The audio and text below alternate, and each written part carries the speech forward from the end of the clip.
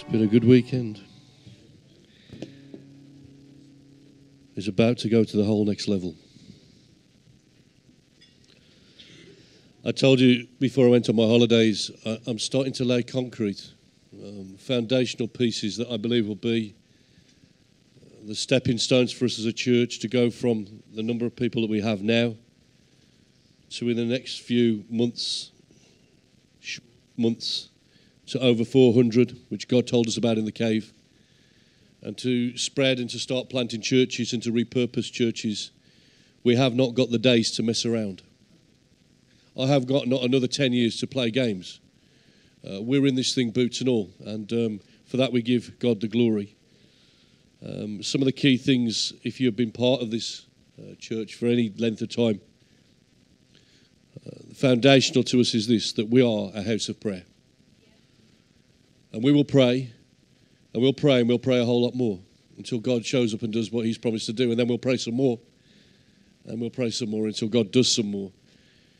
We've hammered it home. I've hammered it home so many times, and I've been reminded again tonight, just before the service, around the culture of honour. We're here to love each other. By this will all men know that we're his disciples, if we love one another.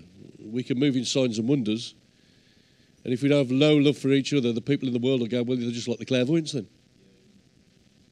The thing that marks the church of God out is its love for Christ and its love for each other.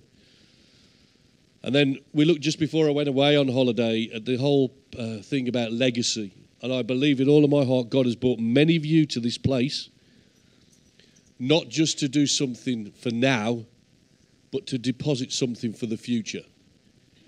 And that there will be many that will stand upon your shoulders because of what God is allowing you to do in these moments and these hours and these days. But I wanted to bring another foundational piece, and I think this is just equally as important to the prayer, to the culture of honour, to the legacy that we're going to try and build through this house by the grace of God. And that's for us to be wise stewards of what God has placed in us. We go again to look at the life of David. We've been looking at it. This is part 15. We've used this verse every time. There's a time for everything and a season for every activity under the heavens. This has really helped me, especially dealing with some of you pastorally, because we're not all in the same season, are we? And sometimes you get frustrated with people, but actually we need to understand what season they're in. And some people need some more support at times than others. Sometimes you want to rattle people till they rattle, don't you? Do you know what I mean? Grab them and give them a good shaking and say, get on with it. But, you know, there's sometimes that we have to deal gently with people and encourage them. And so seasons are incredibly important. And the last couple of times we looked at the seasons of the outworking of God in David's life, where the very throne that God had given to him was under threat. And David really didn't realise, and he came to realise in the end, that the battle belongs to the Lord. What God has promised you, you don't need to fight for. If it was really God that promised you. In fact, fighting for yourself is just a lack of trust in God. And we need to grab hold of that idea very, very strongly. And then last Sunday morning, we come to that wonderful verse. Absalom was now dead, but David was estranged from the throne. And the leaders and the elders in Jerusalem brought this wonderful word. Has nobody got a word about bringing back the king? And we said last Sunday morning, you know, we've been waiting for Jesus to come back. He's been waiting for us to call upon him to come back. You know, he's been waiting for his church to get herself ready. He's not coming back for an ugly bride with bulletproof glasses and a bad perm. He's coming back for a beautiful bride without spot, wrinkle and blemish. And we need to make ourselves ready. But that's to one side. Tonight I want to talk about stewardship through this, the season of trying to work out of our natural resources rather than relying on what God has given us. Trying to work it out ourselves rather than let God do what God does best. Now the anger of the Lord burnt against Israel, and he incited David against them to say, go number the Israelites and the people from Judah. And the king said to Joab, the commander of the army who was with him, go about now through all the tribes of Israel to Dan, to Beersheba, and register the people, that I might know how many people there are. Now this seems reasonable in the light of God prodding David and inciting him, for David to try and understand what he's got. Total quality management was something that they used to talk about when I worked for BT, TQM. If you can't measure it, you can't manage it. That's what they used to say. And I guess this was in the heart of David. He wants to understand how many fighting men has he got? How many women has he got? How many children has he got? Who's on his side? So it doesn't seem an unreasonable thing, does it? And you know what? It wasn't an unreasonable thing because God had already laid down a process for that to happen. You know, we need to get back to the heart of what God says about certain things. Not everything that we dive into is wrong, but sometimes God has already purposed and planned a way to do what God has laid on our heart to do. And in Exodus 30 and verse 12, it says, when they take a census of the Israelites to count them, each one of them must pay the Lord a ransom for the life at the time he is counted. Then no plague will come on them when you number them.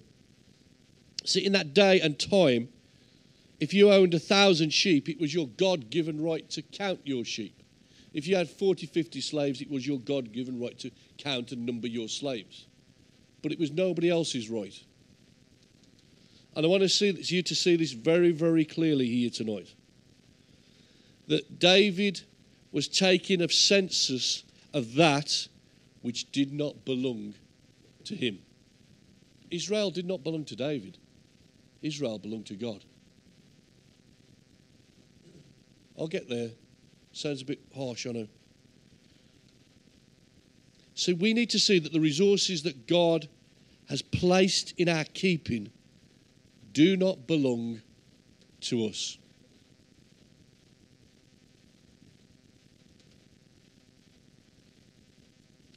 God is the owner of all things, and we are just the stewards of what he entrusts into our hands. I say this very often at funerals, but it's the truth of God's word, isn't it? We bring nothing into this world. We take nothing out. So between the day that we are born and the day that we breathe our last, that which God places in our hands is just borrowed for a season. It is entrusted to us. This is what the scripture says. For in him all things were created, things in heaven and on earth, visible and invisible, whether thrones or powers or rulers or authorities. All things have been created through him and for him. We need to hold things lightly. How precious we become, don't we, about things in our lives, as if they truly do belong to us. You hear ministers go around talking about my church and this, that and the other, like as if it's their church. Well, Pastor Steve, how many people have you got in your church? I haven't got anybody in my church. I'm a steward of those that he's given me responsibility for here in Sedgley, but I own nothing. I'm just playing my part as the under-shepherd of which Christ has placed into my hands by his grace. At the age of 13, 14, God spoke a word over my life that I've been a prophetic voice to my own generation. I take that not for granted. That's the investment of God, not something that I've earned or deserve. And it's come through powerfully, hasn't it, already tonight? It's by grace. What God is doing is all by grace. He's entrusted us in things in our lives for a season, for our time. So the church is not the place for the boss and servant type mentality. We are all servants of the Most High God. And I'm not going to go over that old ground as we've done the last few weeks, but Jesus himself was a supreme example of the servant king, who saw equality with God something not to be grasped, but made himself as a servant. We need to see this very, very clearly tonight. That you are responsible to use what God has given to you productively. That is your call and mission in this world. As God has saved us, He's equipped us, He's put an anointing upon us, whatever words you want to use. He has done that for His divine purpose. Everything was made for Him and by Him. It's all for His glory. It's all for His honour. And it's all for the extension of His kingdom. how some churches and some leaders have got this so wrong, because it's all about them. It's all about their self-styledness. I know Pete made fun of me this morning, talking about my chest collapsing. I docked his ministry gift as he left the church. No, we didn't. But I want you to know that there are churches right across this nation following a model that is all about image, and we're all about stewardship. Because God looks in on the heart. Only you know tonight what truly God has invested in you. And it's not just come by grace gifts. I mean, we talk very often about anointings and mantles and blessings that God places in us. But how about the stuff He's worked in us through some of the hard times? What the enemy meant for evil, we sung it this morning, and He's turned it for our good. There's been an investment even in the valley. And the Bible tells us to comfort those with the comfort that we've been given. There's a level to which we can minister to people in a way that we never would have before if we hadn't to walk through some of the dark times that we walked through. So we need to understand that we are stewards of everything that God is doing in us and through us. He has made an investment upon our lives. And He's no place for bosses or slaves. It would be so easy for me to kick some people around because they don't suit my agenda. We're all the same. Listen, don't believe I don't have thoughts and I want it done my way. But this is not a Frank Sinatra church. This is his church. And now the end is near.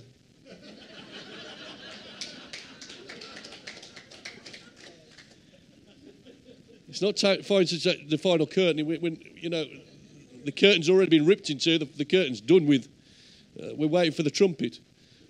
But now the end is near, and there comes an accountability. We've talked about it as a leadership team, and Shirley and I often talk about it. If we are to see the revival that God has promised us, there's going to be a whole sense of holiness come upon the people of God. And a lot of it becomes to do with stewardship and individual accountability to what Christ is doing in us. This is not an easy word to preach. It gets to the very core of who we are. But it's all about His grace, isn't it, in our lives? See, David may have been the king. That was definitely his calling. We've seen that, haven't we, as Samuel anoints him with oil and calls him out. But because of his kingship, certain things happen. You know, when you become the king, you know, when our queen dies, Charles will inherit a whole lot of stuff that he doesn't have at the moment. That he can't get his hands on, but, you know, just some of those decision-making powers, whatever the crown has, and all of those royal properties and everything else will become to him, and he will be stewards over them. Very, very important that we understand that. And David was given this position by God, but God had invested in him something just for the season. So I want you to start to hold things a lot more lightly, some of you, than you do. We can be so proud of what we've built, what we've achieved, what we've accomplished. But it's all by the grace of the Lord. It always will be by the grace of the Lord. With that level of responsibility comes a great accountability. And looking on in Scripture, I think Solomon, his son, actually learnt and understood from his father. Solomon says this: "Give me an understanding heart so that I can govern your people well and know the difference between right and wrong. For who by himself is able to govern such a great people as yours?" Then God answers him, "Because you've asked for this thing and have not asked for yourself, not for long life nor riches for yourself, for you've asked for the life of your enemies, but you've asked for yourself discernment and understanding and justice. Behold, I will do according to your words. Behold, I will give you a wise and discerning heart. There'll be no one like you before you or after you, and you will arise. No one will arise like you after you." And basically what he's saying to Solomon, he asked for the wisdom to be a wise steward of what has been placed in your hands. I think sometimes we ask for a whole lot more anointing. And actually, We just need a whole lot more wisdom. God has incredibly gifted this church. I am so amazed by the people God has brought, even over these last 12, 18 months. The quality of the people, but said to me, the quality of the people in your church is outstanding. This is the doing of God. But I believe God has brought people here, not so that we can sit here, but we can take what has been put in us and as wise stewards, go and multiply that to a generation that desperately needs Christ. This town needs winning for Jesus. And while we keep to ourselves what we have invested in us, we're never going to get to that place. So legacy is important, the culture of honour is important, but being incredibly wise stewards of the gifts God has given to us are really important. And I'm imploring you as your pastor and leader here that you would use what God has placed in your heart and do it with all of your might. And get on with the job that's in front of us. Never mind about a title. Never mind about a badge. You ain't going to get one of them here anyway. Forget it. We ain't even got enough car parking spaces, let alone put one with pastor's name written on there. Just get here early if you want to pay.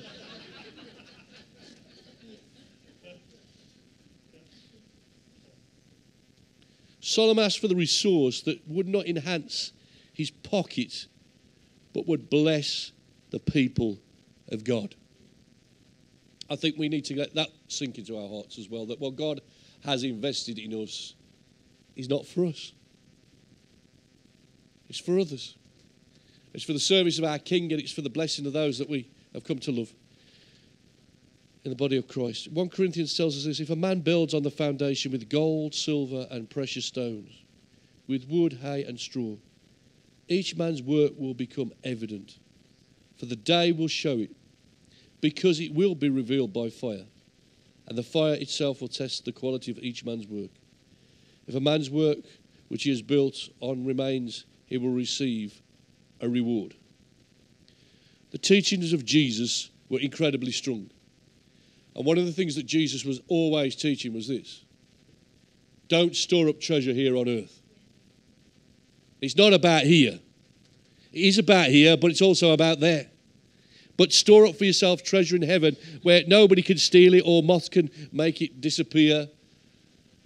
God is looking for us to be wise stewards, and one day he will repay us. The scripture says he will repay each person according to what we have done. Your salvation is secure. Put that to one side. We're not talking about that issue. By grace you've been saved and through faith, and it's not of yourself, it's the gift of God. And as far as judgment for your sin is concerned, Calvary's covered it all. We sing it and we believe it. But there is coming a judgment for the people of God, just as Jesus taught in the parable of the talents, where the king is going to call us forward and say, what did you do with that which I invested in your life? Well, I knew you were hard and I dug it in the ground. And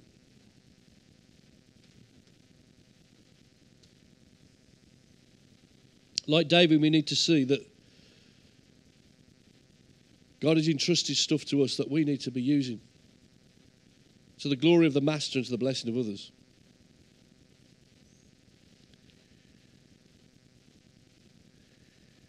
Now David's heart was troubled after he'd numbered the people. So the Lord said to David, you've sinned greatly.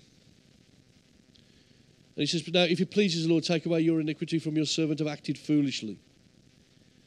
He came to this conclusion, actually, I need to sort myself out. You can always tell when people haven't really got the concept of servanthood or being wise stewards. They will often use these words, me and mine. We often sing when the music fades, we're coming back to the heart of worship. I think that would be also applicable when we start to think about our stewardship before God. We need to strip it back and look right into our hearts and see what God has invested in us. And say, am I truly using what God has given me? Now, I understand the frustration of certain people in certain churches, because I've been in churches where it's almost like the congregation has been held back by 5 or 6 very talented leaders. Well, he ain't got any of them here, so you don't have to worry about that. It's almost like those people take the preeminence and there is no room for you to do what you... Listen, that's not the church we've built here. That's not the body that we've intended and set out to build here. We are making room for you to serve God. And I don't want you to do what you can't do. I want you to do what God has laid on your heart to do. It's incredibly important. And then don't dismiss it just because it seems as a small thing. God will use us together, and we've looked at this picture as the body. The body needs every single moving part that it can get. And you need to take your place. And if we all take our place, we're not going to get worn out. Have you noticed, you get yourself a broken leg, it puts a whole lot of strain on the other leg that's not broken. And the problem with the body of Christ is become so fragmented and disabled in so many ways. There's been like a third of the church having to run 5 times faster just to keep the thing going. And it's not even moving forward at that. It's just taking, treading water. I believe it's time for the bride to make herself ready, for us to position ourselves in the body of Christ, to be wise stewards of what God has invested in us, so as together we will stand an exceeding great army and accomplish the purpose of God here in this place. That is what God is calling us to. But I'm challenging you to your own personal stewardship. Some of you are square pegs in round holes. No longer. Don't do it. God has been preparing many of us over a long season. I talk to Shirley quite often about this. But God's been preparing Shirley a lifetime to get here. You heard what Pete said over Steve this morning. God has prepared Steve. Listen, it's been a long battle for some of us.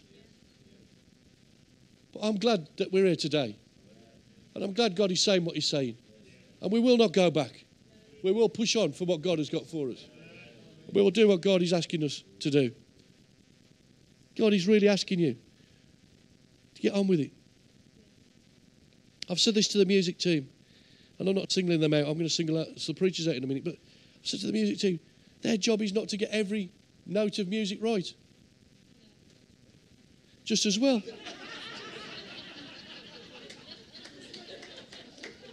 Confession is always good for the soul, Derek. I would rather they be substandard musically and passionate worshippers God. You know what I'm saying?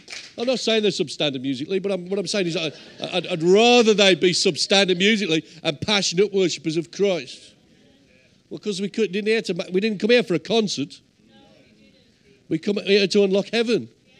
You heard it this morning. The part of the whole essence of worship is that we bring the presence of God among us, because he inhabits the praises of his people, doesn't he? And inhabiting the praises of the people, God begins to move. Faith begins to rise in our hearts. I'll say it to the preachers as well. We've got plenty of them. It's not your job to go around to these churches and impress everybody with how articulate and clever you are. I love what Paul says. I did not come to you with wise and persuasive words, but I come in the Spirit's power. Our job is for impartation. I'm learning this more and more. I'm not interested in giving you a nice sermon. I don't care sometimes whether it doesn't completely make sense to you. Sometimes it don't make sense to me, and I'll write them. But I want you to walk away with a sense that God has spoken to you. It's a nice little word. I don't want it to be a nice little word. Get a nice little word. I can read that in Word for Today every morning. Bob Glass has made a fortune in writing that stuff. God bless him. I'm not criticising him, but you know what I'm trying to say, don't you? You get a Word for Today off the internet. I want God to stir us as his people. In the worship and in the preaching of his word. These are incredibly important things. God's judgment came on David and on Israel because of his actions in looking to his own resources rather than the resources of God. But aren't you glad that God, we've heard it as well, thank you, Paul, that God is always the God of the second chance. And he sends his prophet. Thank God for the prophetic word. And through the prophet, David is told to build an altar. And he goes to this Jezebelite, whatever you want to call him. Too many odd words in the Old Testament for me, by far. And he says to him, I want to buy this piece of land you've got. I want to build an altar on it. And the guy says, you're all right, David, you're the king, you can have it for free. And these incredible, powerful words, no, I will surely buy it from you for the price you have set. For I will not offer burnt offerings to the Lord, my God, which have cost me nothing. Whoa. Ain't that a word? I will surely buy it from you at a price, for I will not offer burnt offerings to the Lord my God, which cost me nothing. There is a cost coming to the church of Jesus Christ. It's no longer easy believism. I believe the days are going to come, and surely as day follows night, persecution is going to come to the church of Jesus in our nation. But I tell you what, when we praise him in the dark and the hard times, it's so precious because it's costing us something. Let me encourage you. Bring a sacrifice of praise into the house of the Lord. With your tears rolling down your face, praise God. We were talking about it as a family the other day. You know, it's so much different when you go to a Christian's funeral. But one of the best worship services we've ever been in was my granddad's funeral. And the tears rolling down our faces. We praise God. We praised him with all that we've got. You know, we need sometimes to bring a sacrifice of praise into the house of the Lord. In our brokenness and in our troubles, let the tears flow down your face. I will not give God a sacrifice that has cost me nothing. Too much of that going on. You can manufacture that sort of stuff. We can all get you jumping up and down and rename our church something trendy. I've been a marketeer. I'm not going down that rabbit trail. You're tempting me now, aren't you? But I'm not. I am not going down that rabbit trail. I've been in marketing all my life. I understand why people want to rename churches. So, listen, we're not into marketing. We're into preaching the gospel. And it's an offence, and it gets up people's noses. Not, you know what, as Claire said to me, you know, our neighbours around the corner who Claire walks to school with every day, she said, you know what, they don't care what our church is called. They just need Jesus.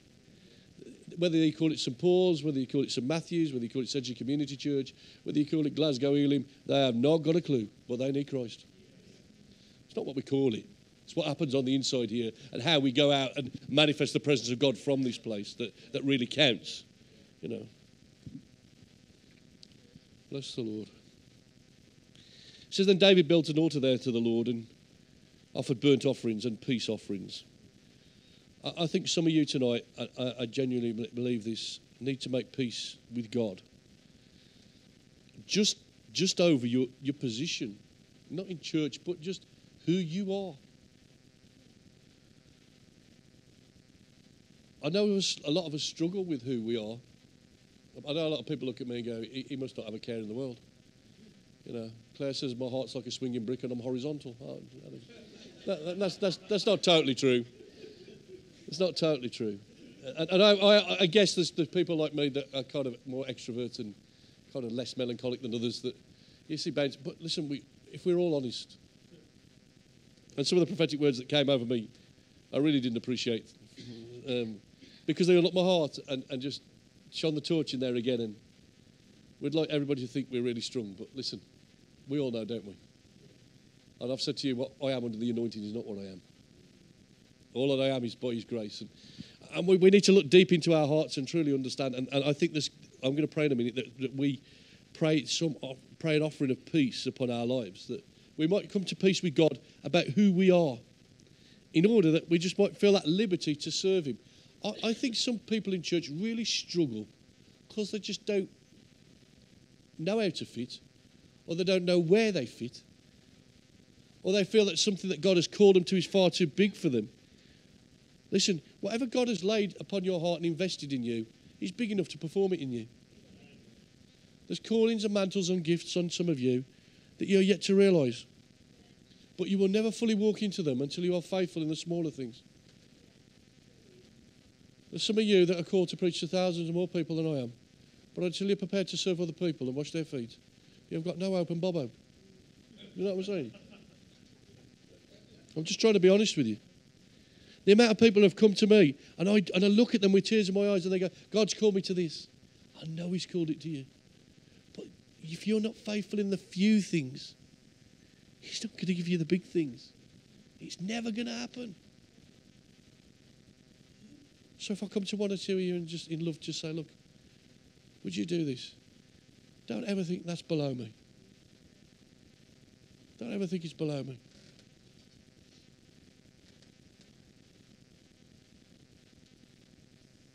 We heard yesterday that prayer changes things.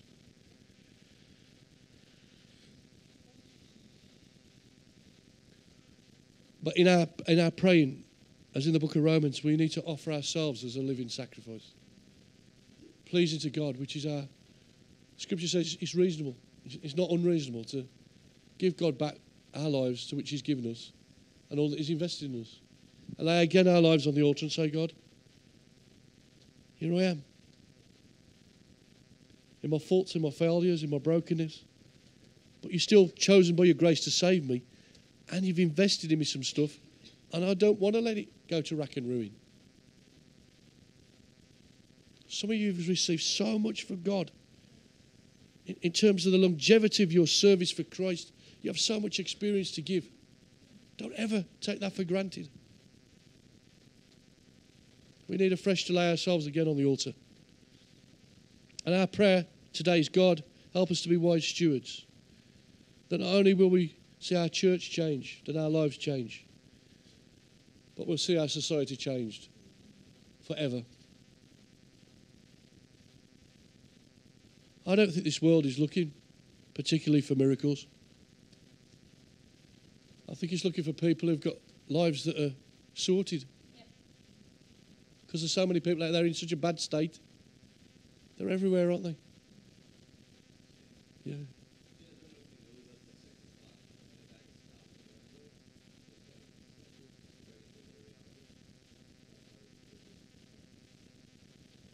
Hopeless.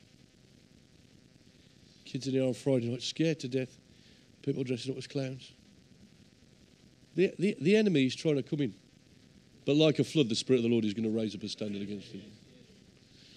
Yeah. Yeah. I think some of you have belittled what God's put in you as well, if I'm honest.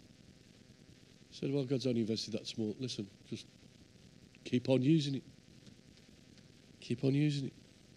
God's going to multiply it. You see some great ministries around the world. They didn't start off as great ministries. But they took what God had invested in their lives and they just carried on with God.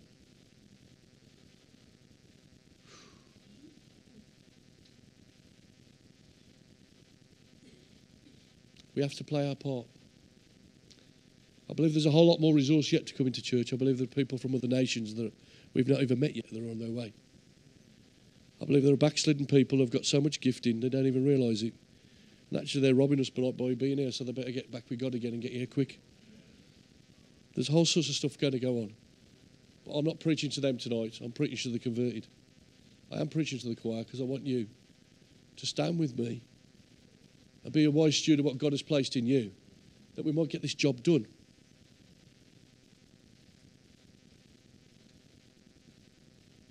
Can we just bow our heads?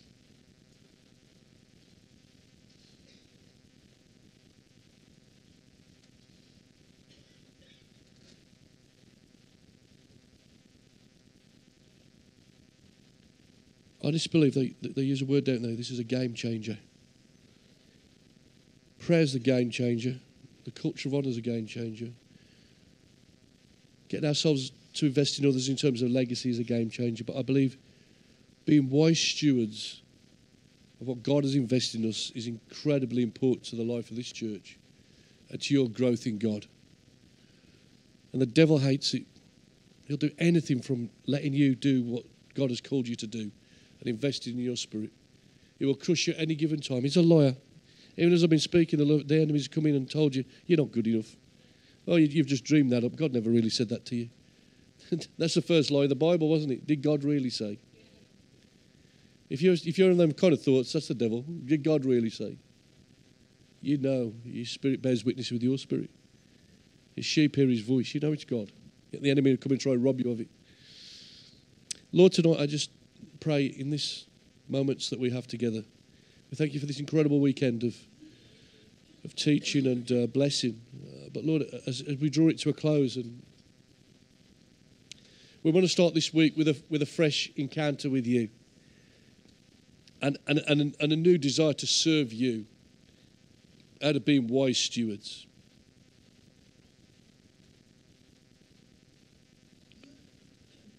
You talk about the wise and the foolish builders. You talk about the wise and the foolish virgins. And in all of those stories, Lord, that the wisdom was to do with stewardship. for doing the right thing and hearing your voice and implementing your plan, not our plan.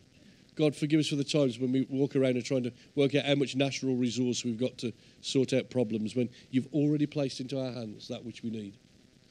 And help us to work together so intrinsically as the body of Christ here that the enemy cannot get a foothold. That as we dwell together in unity, there you will command the blessing. And it won't just be like some blessing. It'll be like the oil that's poured over Aaron's head, like a bucket of oil that they used to pour over the high priest's head, that would just come down his beard and down his robes and hit the ground. It would be so treacle-like. God, that's the kind of anointing that we're after, Lord. So bring us to that place, I pray, in Jesus' name. Amen. The Lord bless you.